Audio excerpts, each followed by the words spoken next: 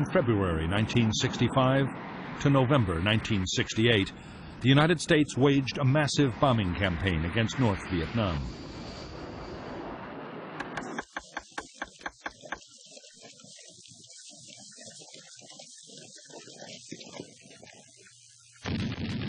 Operation Rolling Thunder sent American warplanes against heavily defended targets.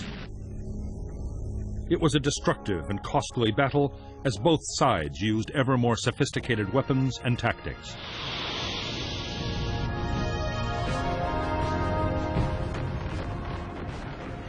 In Rolling Thunder, American aircraft dropped over 650,000 tons of bombs on North Vietnam. There were also massive operations in South Vietnam, supporting American ground troops and against communist supply lines and bases in Laos and Cambodia.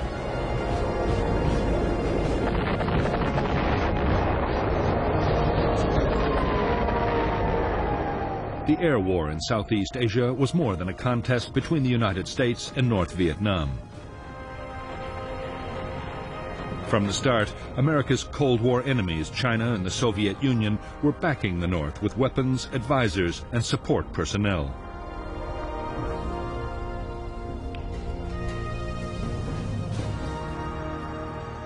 For U.S. leaders, that raised the most difficult question they had ever faced. Could the air war be won without sparking off a wider and infinitely more dangerous conflict?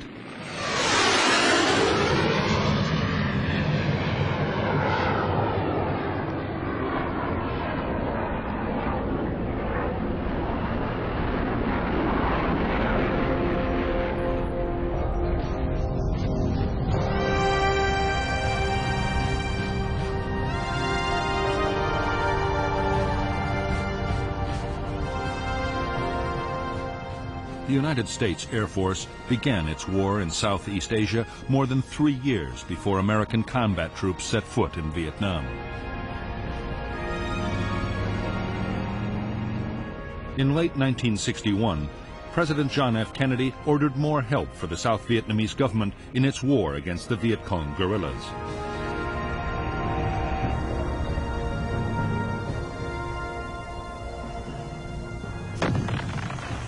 U.S. backing included new equipment and more than 3,000 military advisors and support personnel.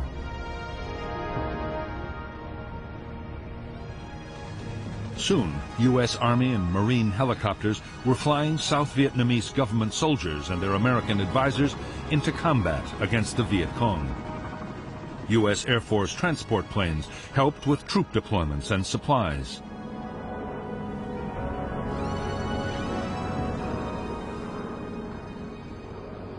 Meanwhile, reconnaissance aircraft searched for guerrilla units, and interceptors defended South Vietnamese airspace against North Vietnamese or even possibly Soviet or Chinese intruders. Amongst the first U.S. Air Force units sent to Vietnam was a small detachment of helicopters disguised in South Vietnamese markings. Under special rules of engagement, codenamed Farmgate, the aircraft were flown by U.S. personnel, but had to have a South Vietnamese Air Force officer on board. Unofficially, they were flying combat missions against the NLF.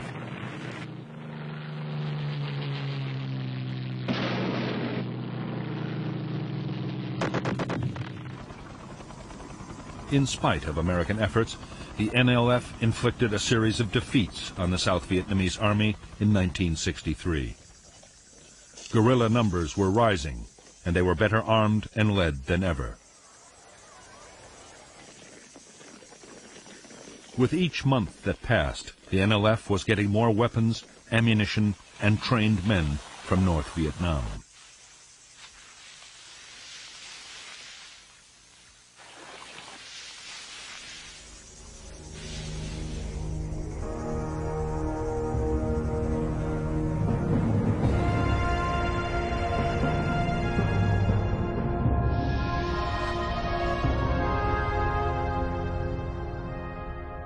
The main supply route from North Vietnam, the Ho Chi Minh Trail, ran inside Laos and Cambodia to the NLF's base areas in the south.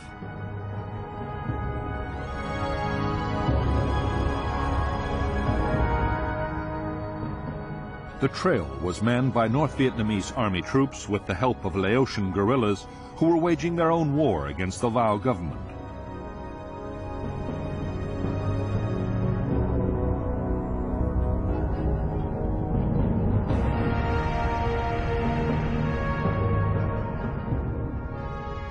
The NLF guerrillas were concentrated in the Mekong Delta, around Saigon, and in the central and northern parts of Vietnam.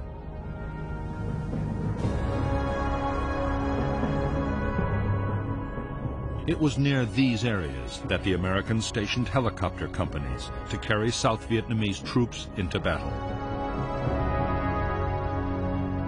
The detachment operating under Farm Gate was based at Ben Hoa near Saigon, and there was another important base at Tan Son Nhut.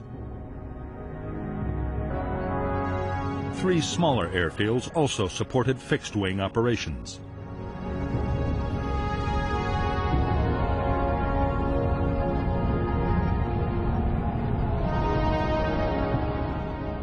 By the end of 1963, Farm Gate pilots, soon known as Air Commandos, were flying more than 80 missions a week.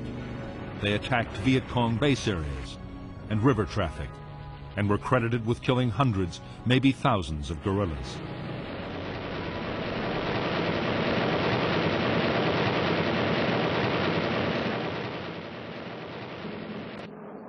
Operation Ranch Hand flights, spraying a deadly herbicide to destroy jungle cover, were also flown under Farm Gate rules.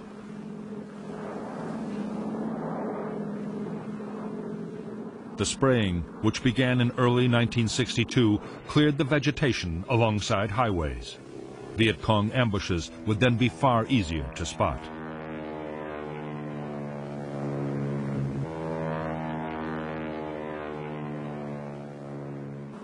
Ranch Hand's mission was soon extended beyond preventing ambushes.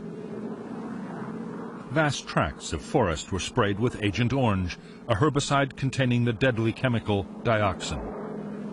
Guerrilla trails and base areas were exposed, and crops that might feed Viet Cong units were destroyed. By the summer of 1971, Operation Ranch Hand had sprayed 11 million gallons of Agent Orange, containing 240 pounds of dioxin, and destroyed 6 million acres of South Vietnam. 1/7 of the country's total area was laid waste. Herbicides containing dioxin were banned for use in the U.S. by the Department of Agriculture in 1968. In Vietnam, the spraying continued until 1971.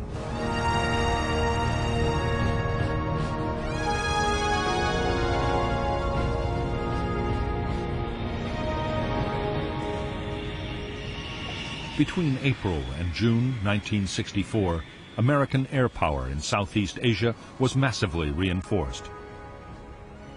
2 aircraft carriers arrived off the Vietnamese coast. The move was prompted by an NVA offensive in Laos.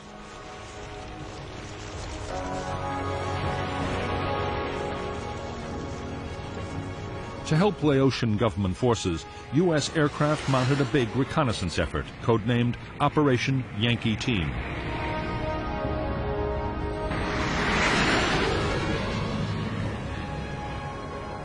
Soon after Yankee Team began, 2 Navy planes were lost to anti-aircraft fire over Laos. The Air Force retaliated by hitting the enemy gun positions in the first jet bombing raids in Southeast Asia.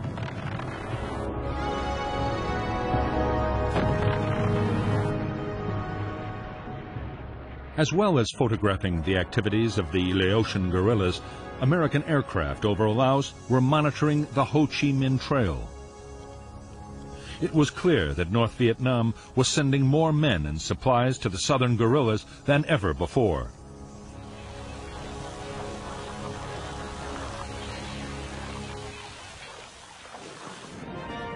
In Washington, the new U.S. President, Lyndon Johnson, was being pressed hard by his military commanders to punish the North. So far, Johnson had refused to sanction official direct attacks on North Vietnam. However, covert attacks were being conducted over Vietnam near the Laotian border. It was an incident in the Tonkin Gulf that finally lit the fuse.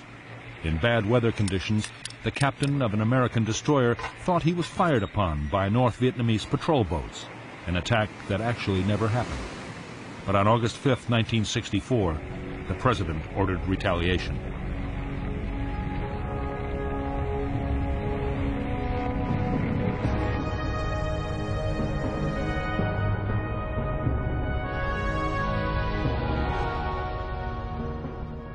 Operation Pierce Arrow was launched by the carriers Ticonderoga and Constellation. Aircraft from Constellation bombed North Vietnamese naval facilities at Hong Gai and Loc Chau, with the loss of 2 American aircraft. Fuel storage tanks and a patrol boat base at Vinh and another base at Quang Cay were attacked by aircraft from Ticonderoga. Later, a follow-up strike completed the devastation at Vinh.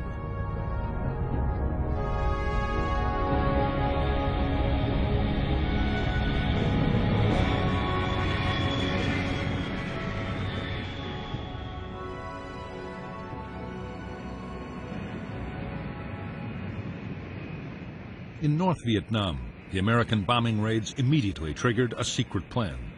For years, the North had been creating an air force with Soviet-built jet fighters. The force had been based in China. The day after the American bombings, the fighters were called home.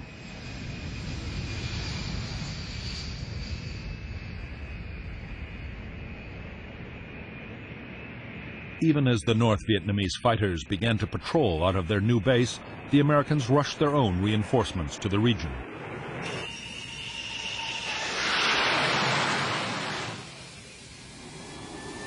The Air Force deployed more than 70 planes to Vietnam and Thailand. The Navy sent 2 more carriers steaming towards the Gulf of Tonkin.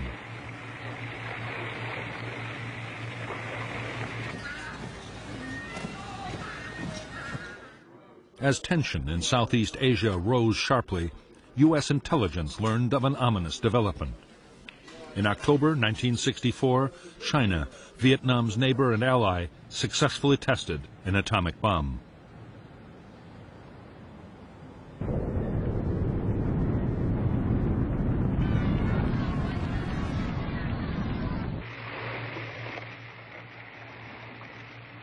In the closing weeks of 1964, American aircraft launched a new campaign in Southeast Asia. The aim was to find and destroy North Vietnamese transport and installations on the Ho Chi Minh Trail in Laos. For the Americans, Operation Barrel Roll was the start of an attempt to cut off supplies to the NLF that would last for a full 8 years.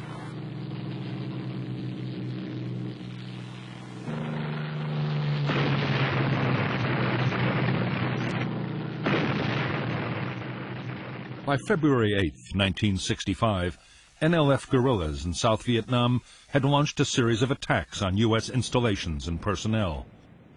The United States was determined to hold North Vietnam responsible.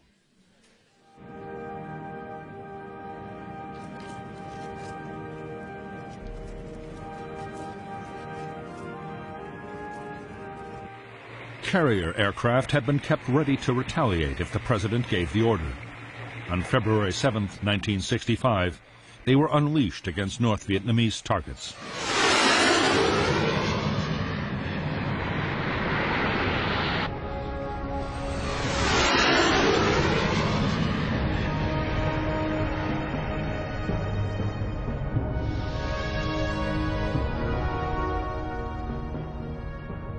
Operation Flaming Dart was launched from the carriers Ranger, Hancock, and Coral Sea, and from airfields in South Vietnam by both U.S. and South Vietnamese planes.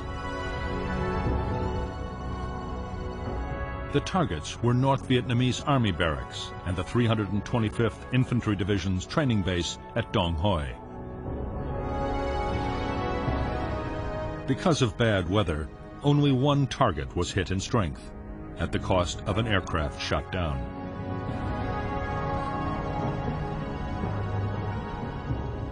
In the next 5 days, more retaliation raids again hit Army barracks. 3 American aircraft were lost.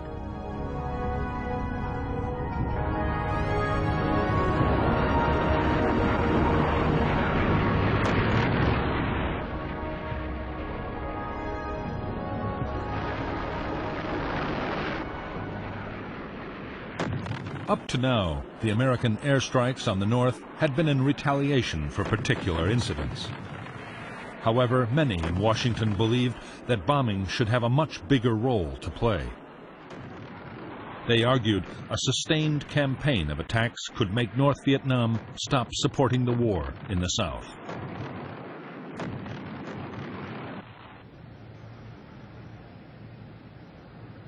Military planners had long ago been given permission to prepare a major bombing offensive.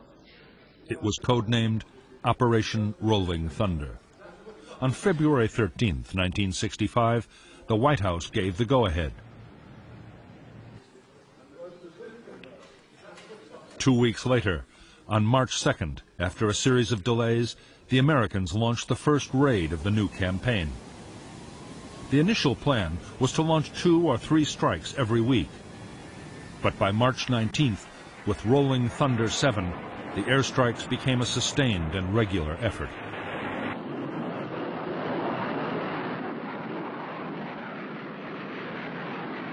Rolling Thunder got off to an uncertain start. The first mission, flown by more than 100 aircraft, hit an ammunition dump in the Quang Ke Naval Base.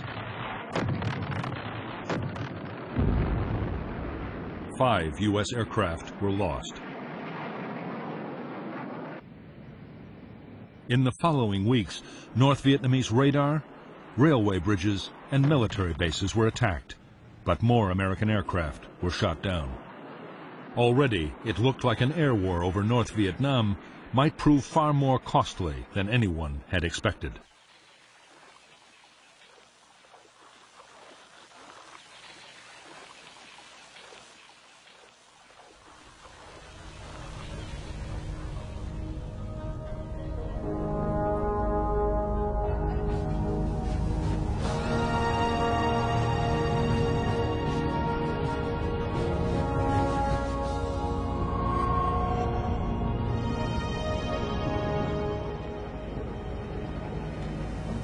The American President Lyndon Johnson doubted that bombing North Vietnam would be enough to save the South. By now, he was resigned to using American troops to fight the guerrillas. The first combat units had already landed. Johnson's biggest worry, shared by his Defense Secretary Robert McNamara, was that bombing North Vietnam might spark off a much bigger war.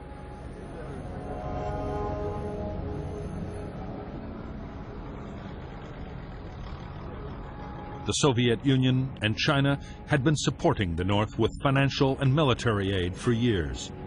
If the American bombing was too fierce, they might be forced to come to its defense.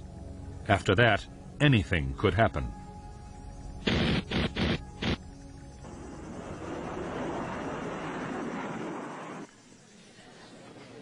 Johnson's fears that the war in Vietnam could spiral out of control were not shared by his military leaders.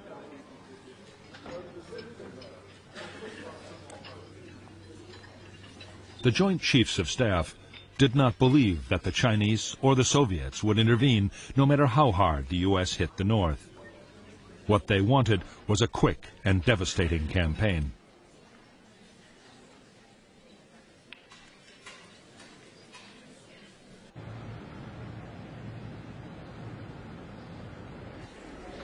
Whatever the doubts of his military leaders, Johnson was sure that massive bombing of North Vietnam would draw in the Chinese.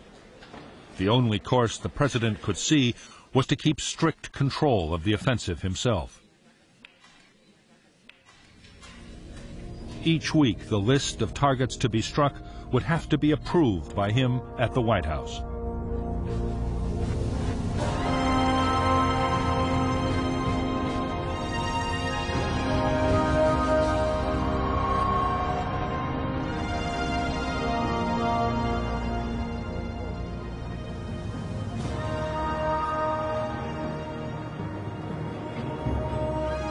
The first American bombing raids had come as a severe shock to the leaders of North Vietnam.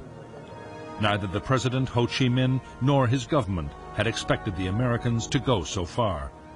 But there was no question of giving in.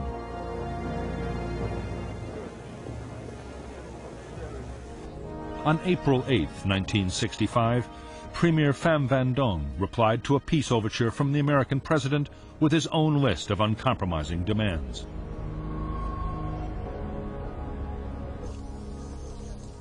For 10 years, Ho Chi Minh's aim had been to reunite the two halves of Vietnam under communist rule. Now the NLF guerrillas in the south were so close to victory, he saw no reason why he should negotiate.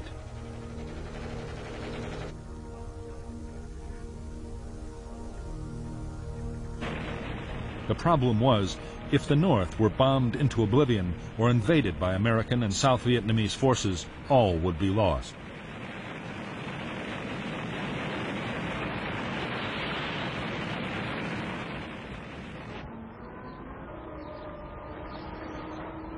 Only with massive help from the Soviet Union and China could North Vietnam hope to survive. The two superpowers had already given nearly $1 billion worth of aid over 10 years, but Ho was appealing urgently for more. Ho meant to play on the bitter rivalry between the two powers to get all the help he could.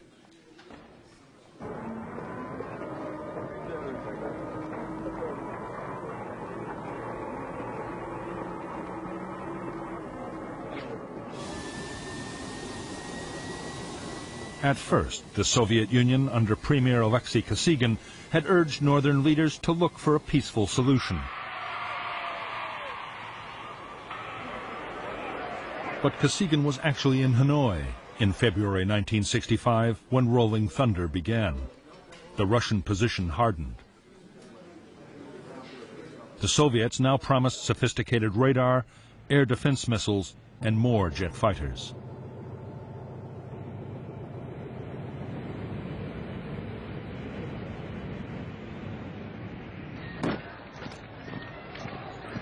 China, under its leader Mao Zedong, went much further than the Soviet Union. Mao promised to send combat infantry if the country were invaded.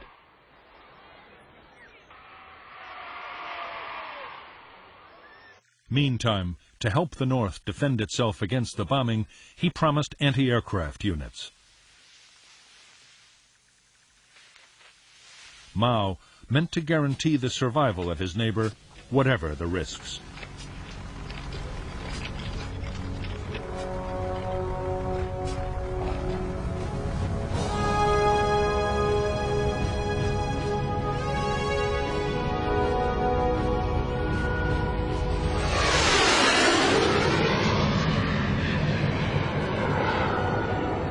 From the start, the American bombing offensive against North Vietnam was meant to meet a whole range of different objectives. The military chiefs, including Admiral Sharp, the commander of U.S. Pacific Forces, wanted to wreck the North's capacity to make war.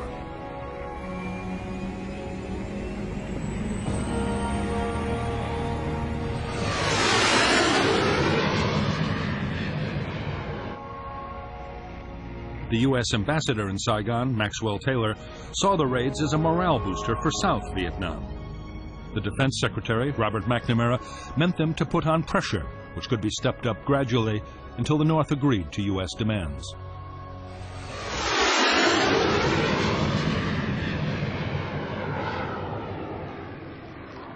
The first targets of the Rolling Thunder campaign had been chosen mainly for their political and psychological impact. However, to justify the mounting toll of lost pilots and aircraft, McNamara now wanted more concrete results. He argued that the campaign against North Vietnam should be much more closely linked to the war in the South.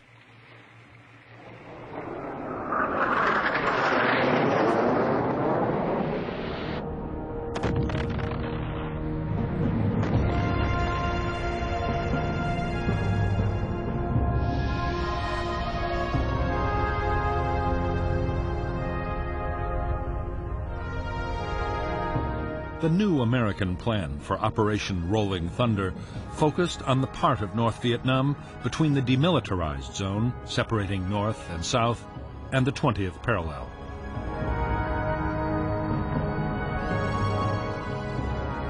Inside this area, railway lines, bridges, and a vital rail yard at Vinh were all used to send supplies and reinforcements to guerrilla units in the south. These lines of communication were to be cut in a 3-week campaign which would steadily move north. Armed reconnaissance would then destroy the transport trapped by the broken bridges and rail lines.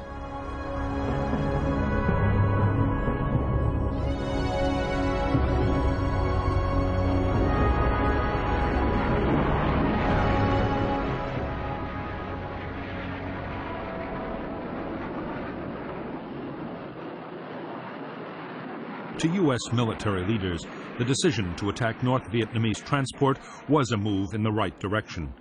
But it was nowhere near as destructive as the campaign they wanted.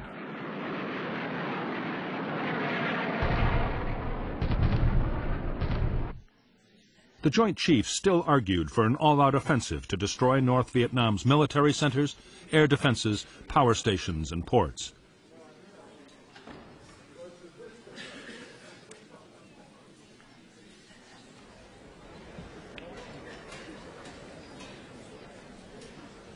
President Johnson and Robert McNamara were adamant that there would be no all-out campaign. This was to be a limited war to achieve limited objectives. In any case, McNamara and other officials argued, the most valuable targets should be kept as hostages. To save those, North Vietnam would have to agree to negotiate.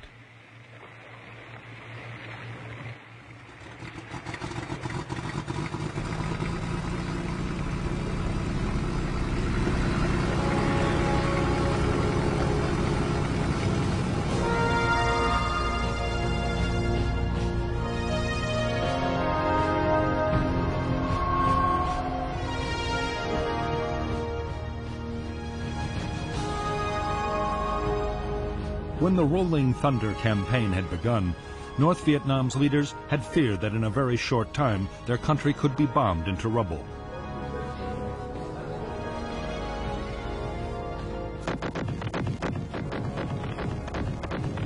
The air defense system was still primitive.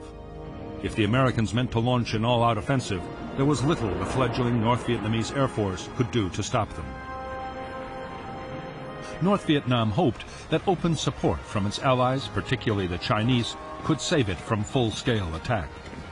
There was every sign the Chinese meant what they said about coming to the North's aid if necessary. In fact, China was taking the situation in Vietnam so seriously it had changed its whole national defense strategy.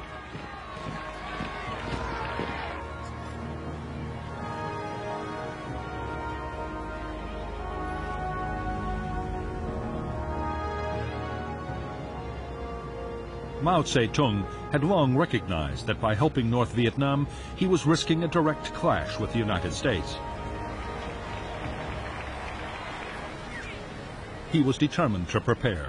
Mao ordered a massive defense program to ensure China could withstand even a nuclear attack by the United States. He called it the Third Front, and by March 1965, it was already well underway.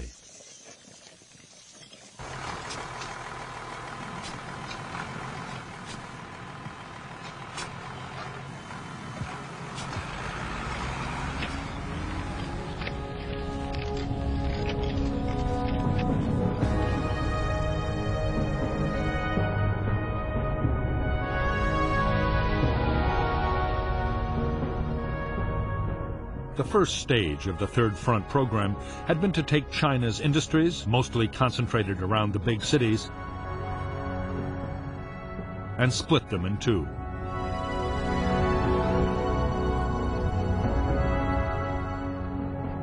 The duplicates were then moved deep into the interior. Already, fortifications were being built for defense in depth, and every province was creating its own light armaments industry. Meanwhile, North Vietnam's defenses against American bombing were also being reinforced.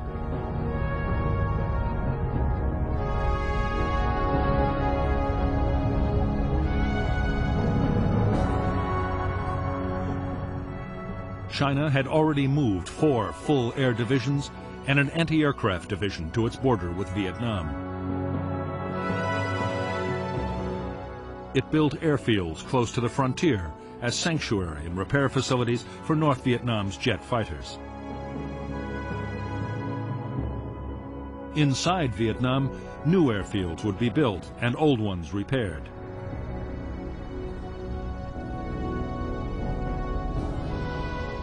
Chinese logistic teams were already constructing or upgrading 12 roads north of Hanoi.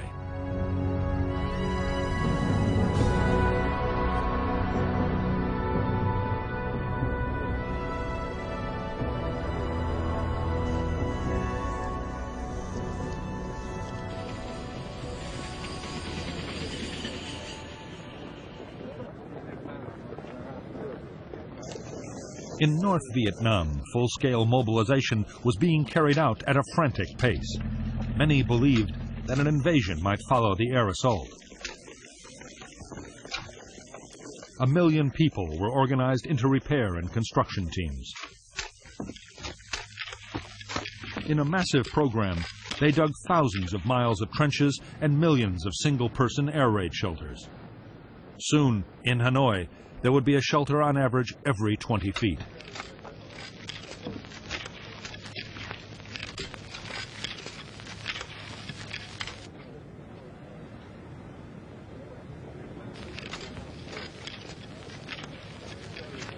To the leaders of the North, building defenses and acquiring advanced weaponry was only one part of the strategy. There was also the political battle.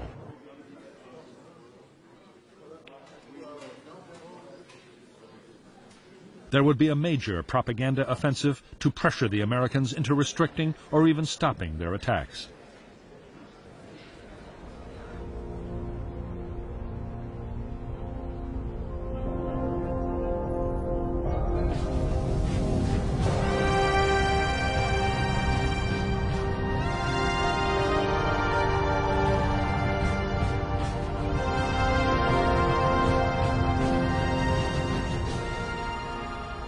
For more than 20 years, American military planning had given the highest priority to strategic bombers.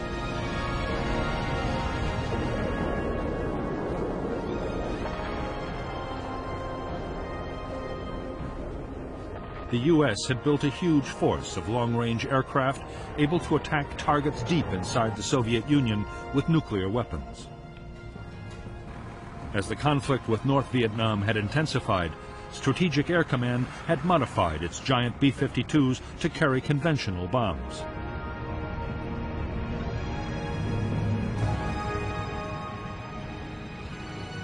Although the B-52s had been stationed ready to attack North Vietnam, in the end they had been kept out of Rolling Thunder.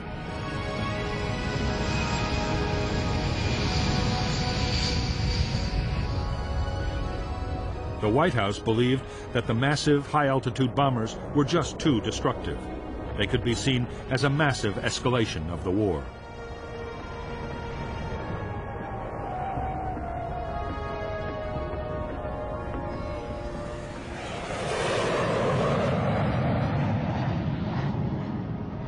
Instead, the smaller and more accurate tactical bombers would fight the strategic campaign against the North. They would also carry out their normal role by supporting ground operations in South Vietnam.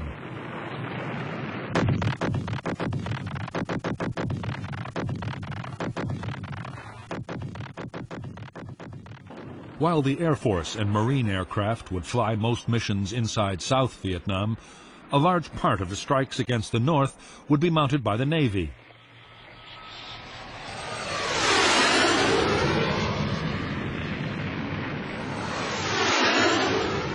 The U.S. Navy had 16 strike carriers and deployed more aircraft than all the world's other navies combined.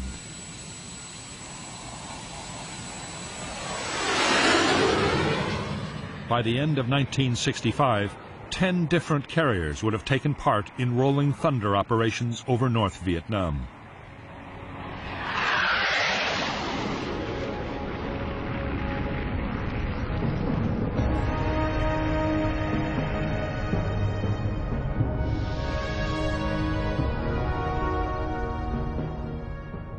U.S. naval air power off Vietnam was under the command of Task Force 77.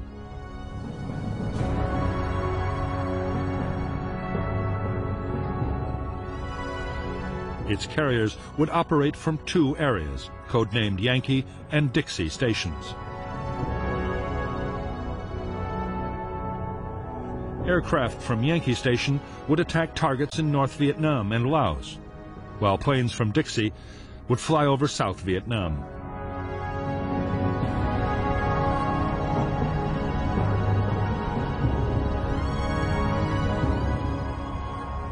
American Air Force units were controlled by the 2nd Air Division. In 1965, the division operated from 2 main airfields in Vietnam and 5 in Thailand. The 1st Marine Air Wing would deploy fighter aircraft at another 2 airfields in northern South Vietnam, while B-52 wings of Strategic Air Command operated from Guam in the Pacific and later from Thailand, with refueling tankers from Okinawa.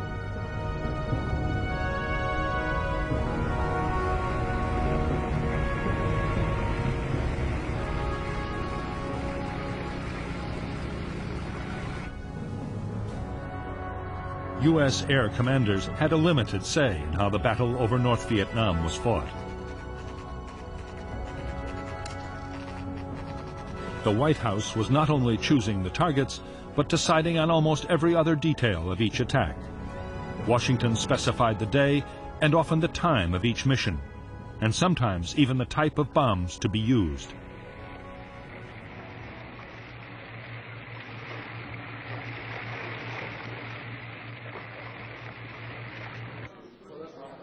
From the approved list, American pilots were given a target and 1 or 2 alternatives.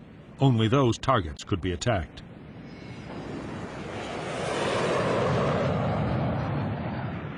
The monsoon weather was still enveloping North Vietnam, making some targets impossible to hit at the time specified in Washington.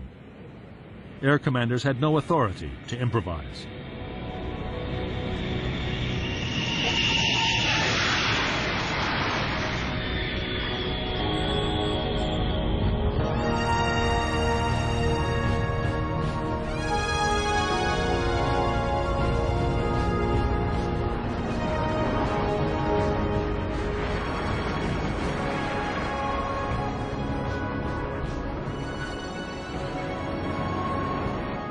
The main burden of the U.S. Air Force's war against North Vietnam would fall on a single aircraft type. The F-105 Thunder Chief was originally designed as a supersonic long-range nuclear bomber. The single-seater could carry up to 5 tons of bombs, more than a World War II B-17 Flying Fortress.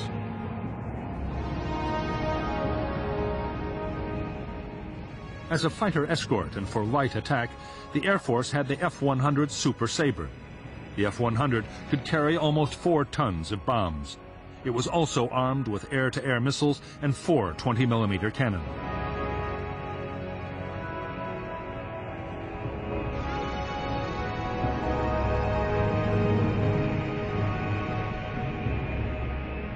For bombing missions, the U.S. Navy still relied heavily on the propeller-driven Sky Raider. Although the aircraft had been in service more than 20 years and was very slow, it could carry a heavy load of bombs and rockets. It also had astonishing endurance and was able to stay over a target area for hours at a time.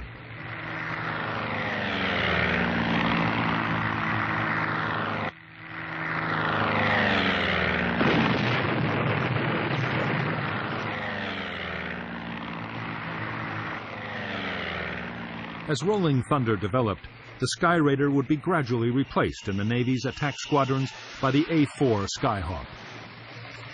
The Skyhawk could carry 4 tons of bombs, but it was a slow aircraft, able to reach only 670 miles per hour. Skyhawk raids were usually escorted by Crusader fighters, armed with both cannon and air-to-air missiles.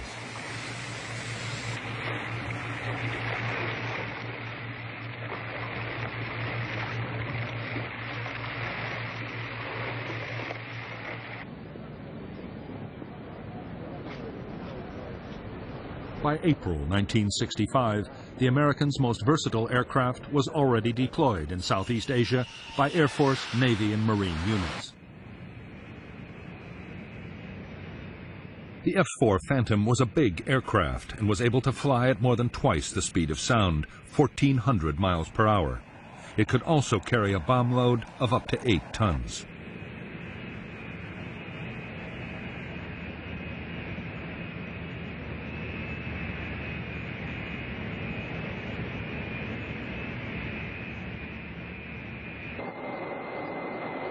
As Phantom units took on a bigger role in the war against North Vietnam, one unforeseen shortcoming would soon emerge.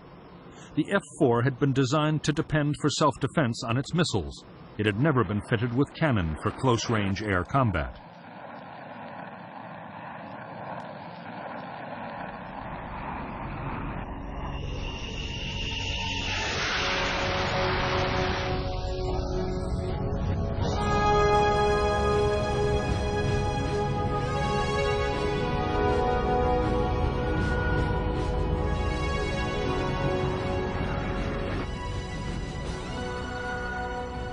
Every aircraft deployed by an Air Force fighter wing or a U.S. Navy carrier depended on more than 30 men to keep it flying.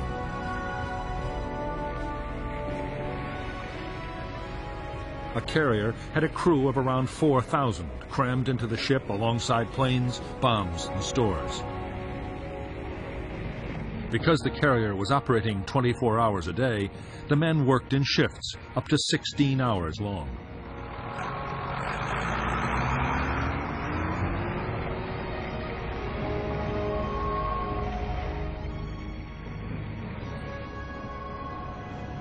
In Thailand and South Vietnam, conditions for Air Force personnel were easier. All the same, heat and humidity took a heavy toll on men and machines. To add to the burden, higher command often measured the success of a unit by the sheer number of sorties it could fly.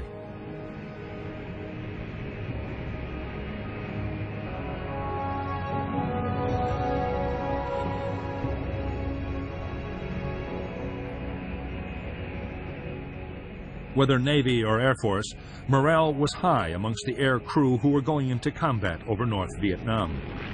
Aircraft and pilots had been lost, and the enemy's air defenses were still being developed.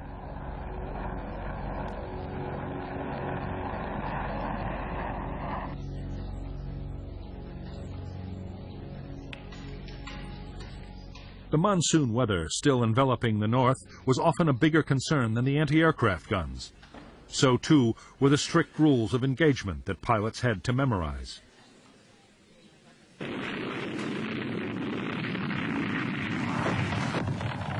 Washington had ordered that only confirmed military targets could be hit, and then never in civilian areas. Enemy aircraft had to be identified visually before they could be attacked, in case they were Chinese.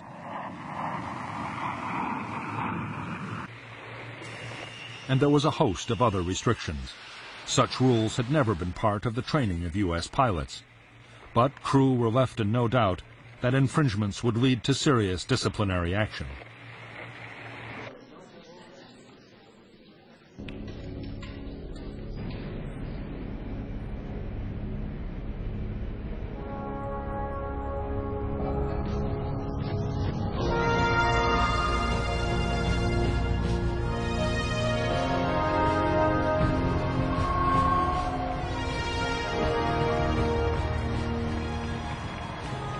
The North Vietnamese armed forces fielded 400,000 men in 13 regular divisions.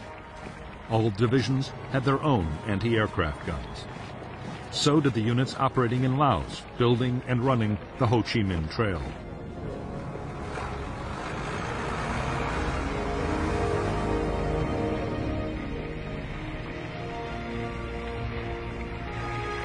The Navy played a role in air defense too. Its fleet of East German gunboats was stationed on the sea and river approaches to important targets.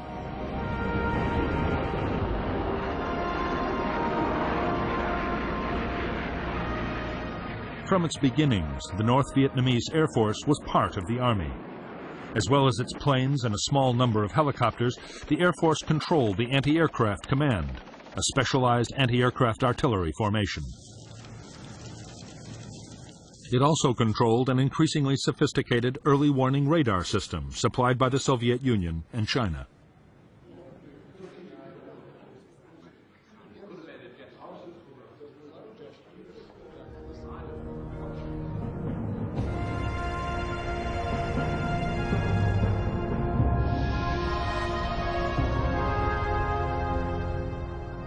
North Vietnam's only fighter wing, the 921st, was based at Noi Bai Airfield, 40 kilometers from Hanoi.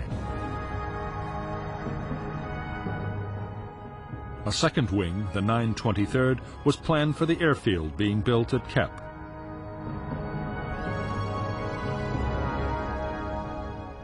There was also a training wing and a wing of Ilyushin bombers at Cat Bai and Phuoc Yen.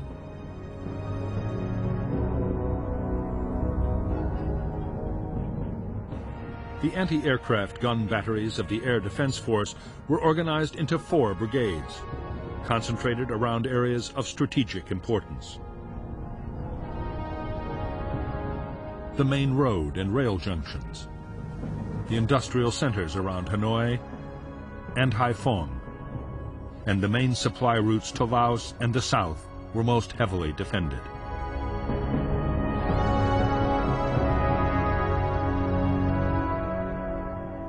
Anti-aircraft units were also deployed along the irrigation system of the Red River Valley.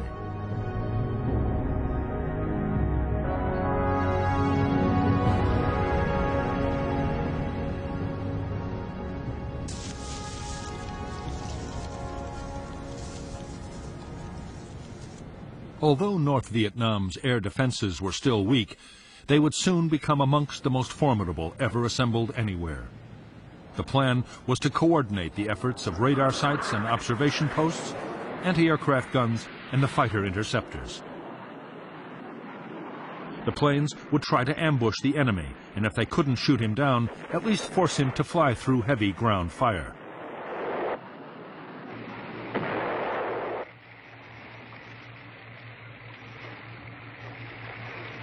In the early days of the air battle, close cooperation between radar, guns, and fighters would not be easy to achieve. There were too many different anti-aircraft commands.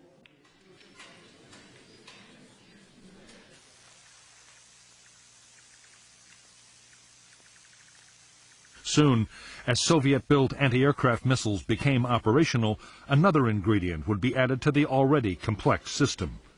For a long time to come, North Vietnamese pilots would run a very high risk of being shot down by friendly fire.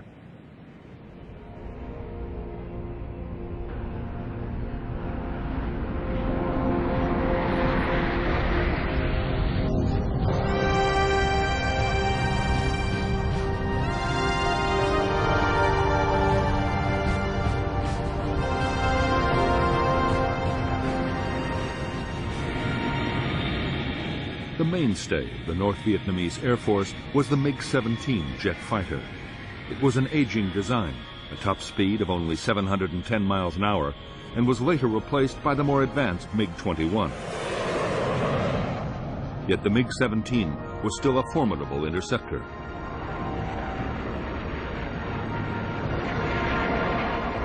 It was one of the most maneuverable jets ever built, and armed with 3 cannon, it was deadly in a dogfight.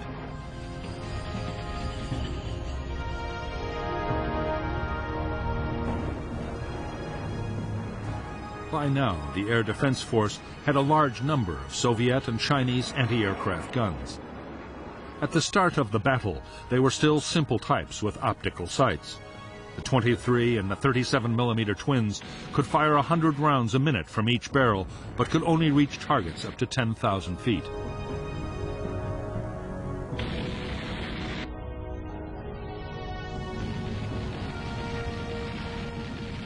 The bigger 57mm anti-aircraft guns had a ceiling of 18,000 feet. American pilots could avoid them by flying higher, but in the last moments of an attack, aircraft had to come in low. It was then that the 57mm was an extremely dangerous weapon.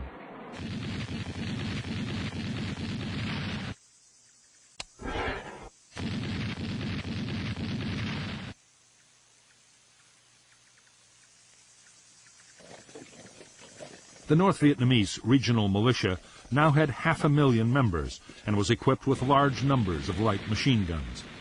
Against low-flying planes, they could be highly effective.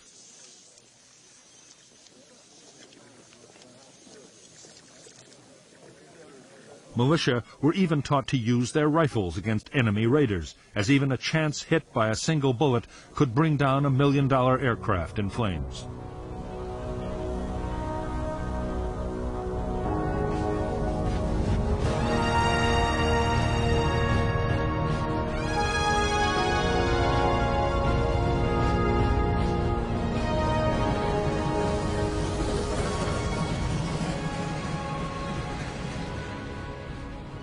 The advanced weaponry supplied by the Soviet Union and China depended completely on skilled personnel to operate and maintain it.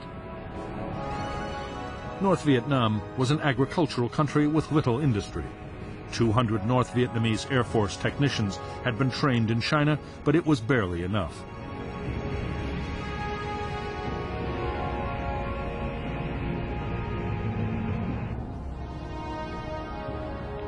There was also a shortage of skilled radar operators.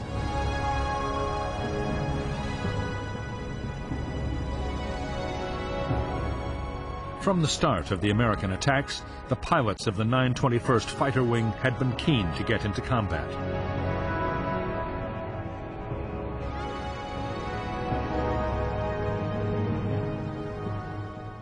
They had been training at a furious pace. Gunnery was given the highest priority. Pilots practice opening fire at ranges down to 150 meters to get a kill on the first pass.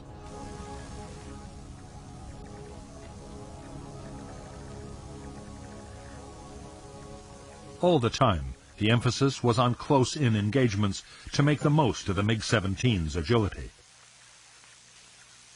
At the same time, the Air Force was training the next batch of pilots as fast as it possibly could.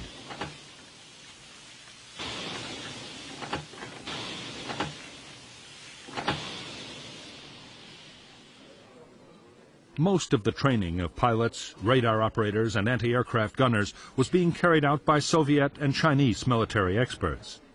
Many had already taken part in combat operations, actually directing the defense. At a higher level, behind the scenes, there were Soviet and Chinese staff officers working to improve the performance of every branch of the North Vietnamese armed forces.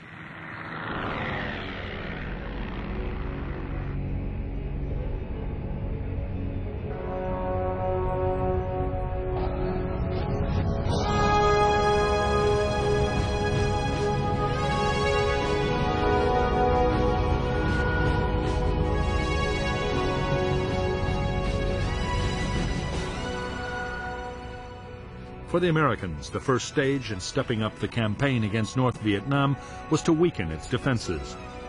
In the last week of March 1965, U.S. attack planes from the carriers Hancock and Coral Sea hit key North Vietnamese radar sites.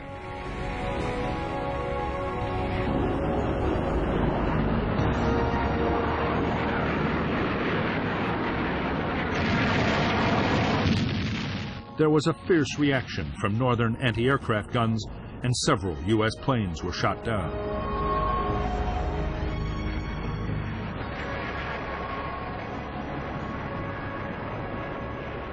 As the Rolling Thunder campaign built up, the attacks did boost the confidence of the South Vietnamese government. Government forces were doing better on the battlefield, too. Even so, in Washington, the mood was bleak. On March 29, 1965, NLF guerrillas launched a daring bomb attack on the American embassy in Saigon. 2 Americans and 20 South Vietnamese were killed.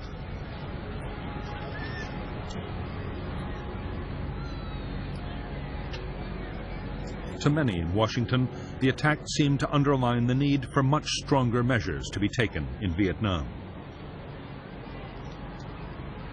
By now, President Johnson himself was pushing for vigorous action.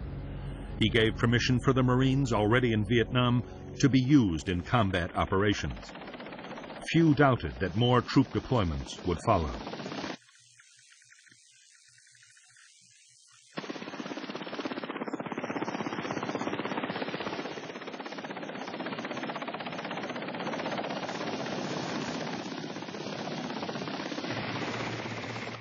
Soon, U.S. aircraft would be faced with 2 missions in Southeast Asia: the continuing campaign against North Vietnam and supporting U.S. troops in a sharply escalating ground war.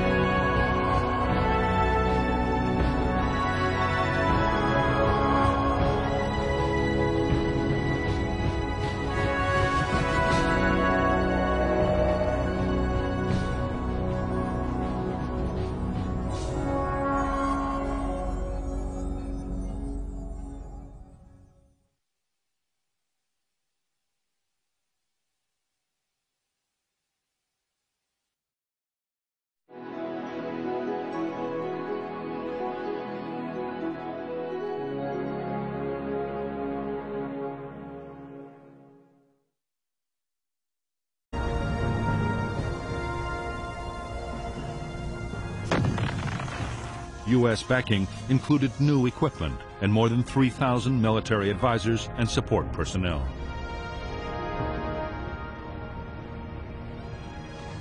Soon, U.S. Army and Marine helicopters were flying South Vietnamese government soldiers and their American advisors into combat against the Viet Cong. U.S. Air Force transport planes helped with troop deployments and supplies.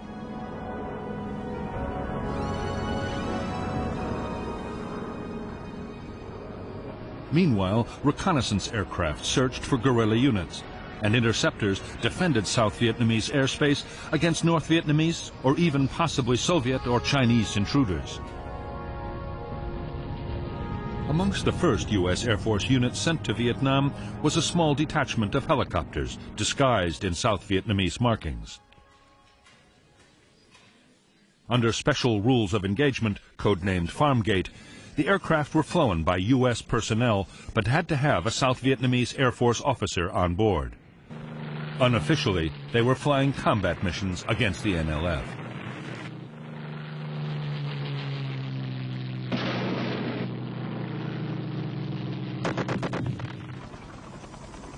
In spite of American efforts, the NLF inflicted a series of defeats on the South Vietnamese Army in 1963.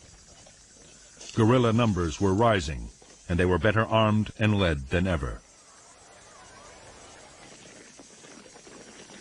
With each month that passed, the NLF was getting more weapons, ammunition, and trained men from North Vietnam.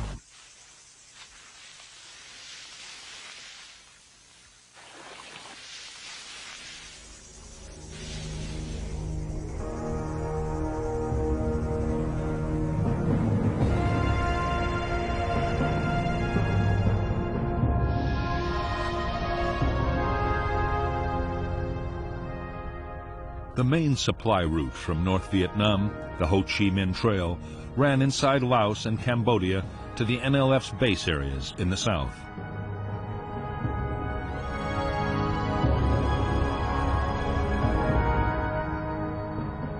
The trail was manned by North Vietnamese army troops with the help of Laotian guerrillas who were waging their own war against the Lao government.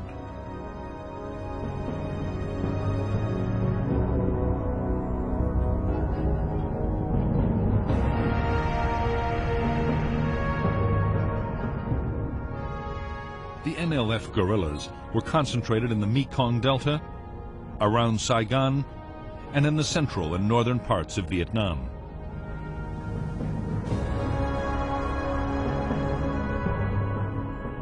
It was near these areas that the Americans stationed helicopter companies to carry South Vietnamese troops into battle. The detachment operating under Farm Gate was based at Ben Hoa near Saigon, and there was another important base at Tan Son Nhut.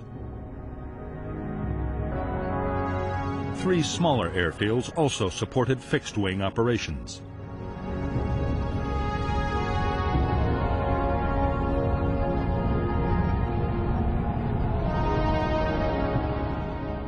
By the end of 1963, Farm Gate pilots, soon known as Air Commandos, were flying more than 80 missions a week. They attacked Viet Cong base areas and river traffic, and were credited with killing hundreds, maybe thousands of guerrillas.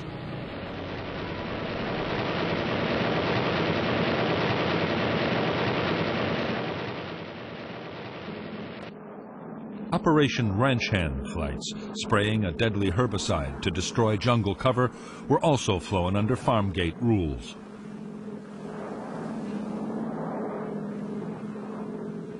The spraying, which began in early 1962, cleared the vegetation alongside highways. Viet Cong ambushes would then be far easier to spot.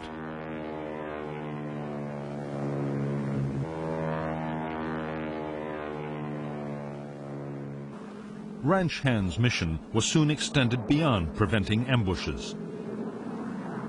Vast tracts of forest were sprayed with Agent Orange, a herbicide containing the deadly chemical dioxin.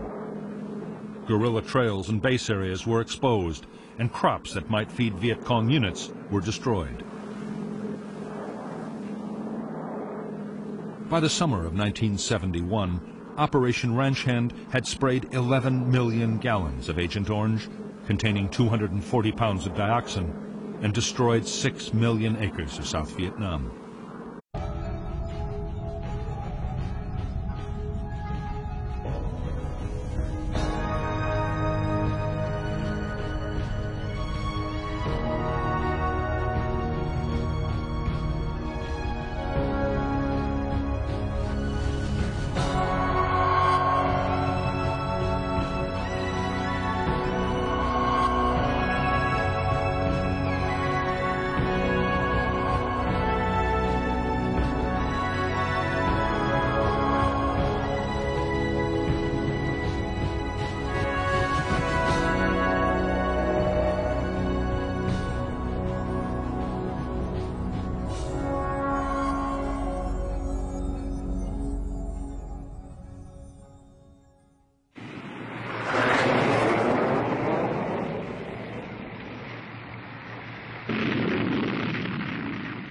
From February 1965 to November 1968, the United States waged a massive bombing campaign against North Vietnam.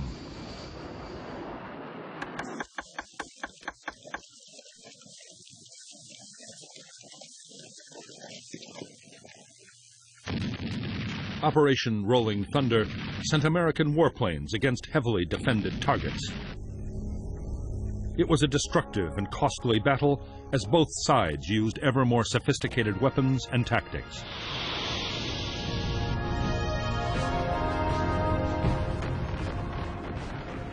In Rolling Thunder, American aircraft dropped over 650,000 tons of bombs on North Vietnam. There were also massive operations in South Vietnam, supporting American ground troops and against communist supply lines and bases in Laos and Cambodia.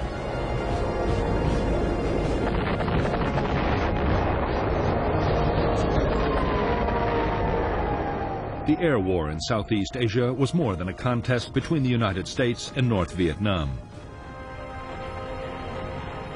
From the start, America's Cold War enemies, China and the Soviet Union, were backing the North with weapons, advisors, and support personnel.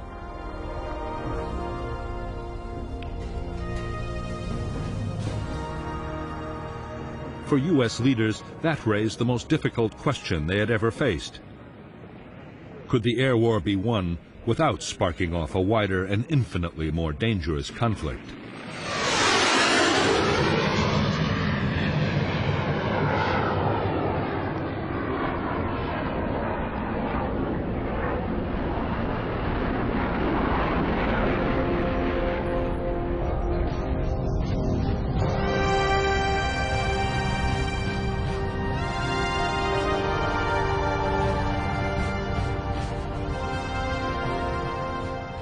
The United States Air Force began its war in Southeast Asia more than 3 years before American combat troops set foot in Vietnam. In late 1961, President John F. Kennedy ordered more help for the South Vietnamese government in its war against the Viet Cong guerrillas.